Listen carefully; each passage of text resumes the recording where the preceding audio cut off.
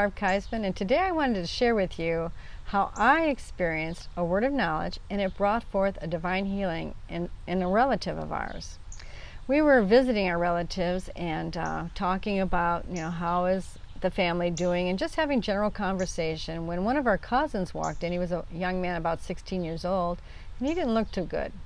And so I said, "What's the matter?" And he goes, "I've had this rash and I've been to doctors 3 times and I can't get rid of it, and it's making me miserable." And I said, "Well, can we pray for you?" And he said he agreed. And so the group of us, we just prayed a simple prayer in the name of Jesus. We just command that rash to go in the name of Jesus. And then we just went back to general conversation, just checking to see, how everybody was doing, where they came from, and so forth. And then all of a sudden, I pointed at him and I said, "That rash will be gone by tomorrow morning."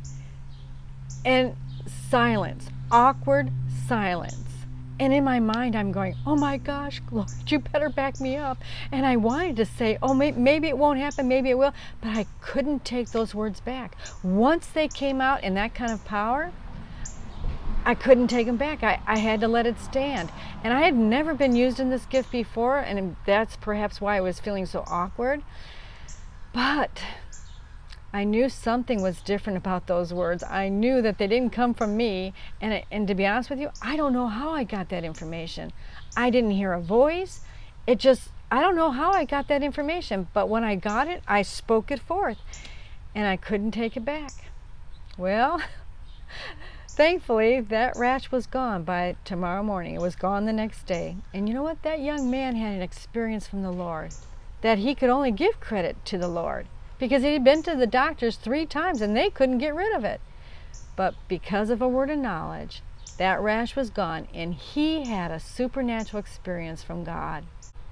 The spiritual gifts are God's way of just overcoming some of the works of the devil, and to give people a supernatural evidence that he still exists and he wants to help them.